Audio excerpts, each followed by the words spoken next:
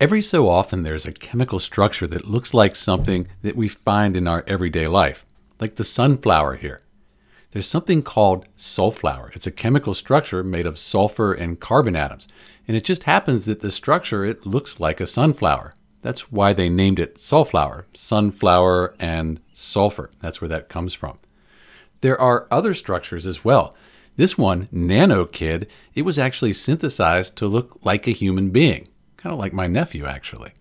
This is an actual molecule. A chemist, they used their knowledge of organic synthesis to take these carbon atoms here, hydrogens and oxygens, to actually make the molecule whose structure looks like a human being. That's pretty amazing. They even synthesized a molecule to look something like a scholar. They call it nanoscholar. I like to think of it as Nano Dr. B. So this is Nano Dr. B, and thanks for watching.